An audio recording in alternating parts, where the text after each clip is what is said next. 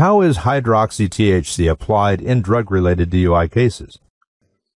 Attorney Michael Munoz says, hydroxy THC is the active metabolite, meaning it is a recent ingestion, and there's a higher likelihood, depending on how much is in your blood, that you're actually impaired by the marijuana.